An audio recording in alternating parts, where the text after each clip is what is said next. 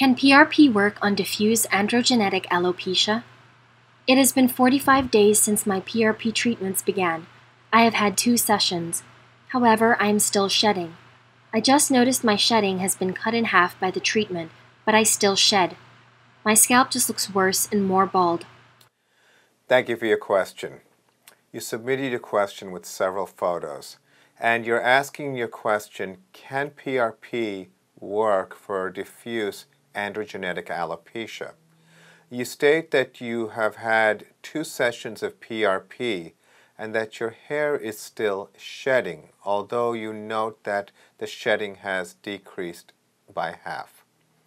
Well, I can certainly share with you my approach to treating androgenetic alopecia in women. In my practice, a little bit of background, I'm a board-certified cosmetic surgeon, fellowship-trained oculofacial plastic and reconstructive surgeon. I'm also the founder of TrichoStem Hair Regeneration Centers, a system we developed using PRP, but also using a material called extracellular matrix. And we've developed a system for both men and women who we treat from around the world for mostly androgenetic alopecia. So I can share with you a little bit about the strategies that I use when I evaluate patients like yourself. So to begin with, it's important very much to distinguish androgenetic alopecia, which is the progressive thinning of hair, from something called telogen effluvium, which is hair shedding. Hair shedding that is often associated with an acute stressful event preceded by, let's say, 2 to 5 months where an event occurred. And it could be a major stressful event, such as general anesthesia or a family type of event. And then 2 to 5 months later, there's a lot of shedding. Further, there's also a condition called chronic telogen effluvium. And this is a condition where a woman will, or it's typically more associated with women, that will have chronic hair shedding. Now that's important because when we see women who fall into the more classic category of androgenetic alopecia, we're looking at generally middle-aged women. And it's very common, whether it's around age 50 or so, 50% of women over the age of 50 have hair loss. That does leave a significant number, about 30%, under the age of 50. Further, in the work that we've been doing, and we started much of this work back in 2011, we've seen that a large number of younger women in their 20s and 30s, can also have androgenetic alopecia. And this is, as younger women came into our practice, I would often have to do, or feel compelled to do biopsies to confirm the diagnosis of androgenetic alopecia to differentiate from other conditions that could be causing hair loss. In fact, our youngest patient we've treated, who's a woman, is 16, and she has the same condition that her mother has of a very early onset androgenetic alopecia. So to answer the question about PRP, well, what we developed in our practice evolved out of an effort to help our hair transplant patients heal better. We wanted the donor area to heal better, and we wanted the hair grafts to survive better. And so we used a material called extracellular matrix or acellular matrix, and we combined that with platelet-rich plasma. A side effect, a benefit that we saw was that thinning hair became thicker. Over the course of several years, we took it upon ourselves to really work on systems to be able to more predictably treat people with hair loss, whether it's men or women. Further, at this point, I've developed a classification system for both men and women who come to our practice based on their gender, age, age of onset of hair loss, rate of progression, degree of progression, and if indicated, some other medical issues, as well as the possible need for confirmation of diagnosis with scalp biopsy.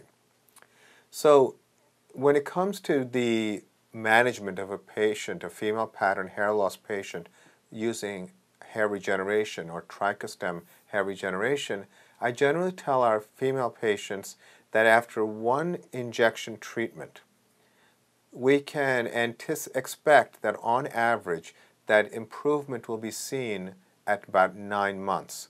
Improvement being defined by regrowth of hair that was not growing, and that is a classic part of androgenetic alopecia, where the growth cycles are getting shorter. The anagen phase gets shorter and the resting phase, telogen phase, gets longer, which means that at any given time, a certain percentage of hair is actually not growing. That's more than is typical when someone is not experiencing androgenetic alopecia. So regrowth of hair, strengthening of thinning hair, and essentially prolongation of the growth cycle such that there's ultimately more hair on the scalp. And we can see that by looking at the hair part, and we can look at areas where there may be thinning, such as the temples.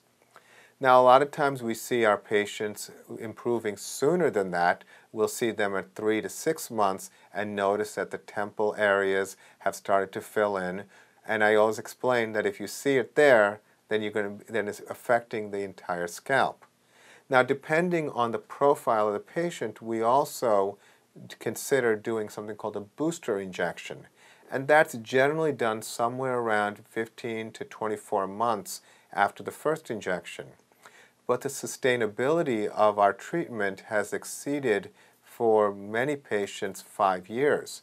And so it depends on the patient profile and this continuous evolution of our treatment as we have treated so many people, a wide range of ages and clinical profiles, that I basically develop treatment plans that are specific to that patient's profile.